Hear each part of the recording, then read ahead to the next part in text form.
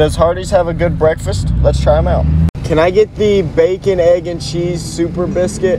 Okay, so I spent $8 on the bacon, egg, and cheese super biscuit. I did sub the biscuit for the sourdough bun because I don't like biscuits usually in the morning, but let's check it out. The buns look nice. Well, the top does. And then what is this egg, dude? Because on that freaking computer screen, it did not show me a freaking paper-thin folded egg. Like, that's just horrible. And then 3 pieces of bacon. Am I supposed to be full after eating this sandwich? Before we try the sandwich, let's try the drink. It's a good Dr. Pepper. I'm not gonna lie to you, I am so disappointed by this right now. But all right, let's...